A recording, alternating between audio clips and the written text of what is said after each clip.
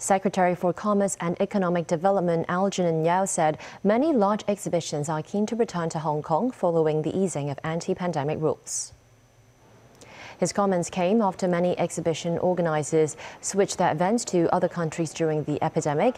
But today, the city's commerce chief said some exhibitions organizers have reached out to the authorities asking when they can come back to Hong Kong to host the events.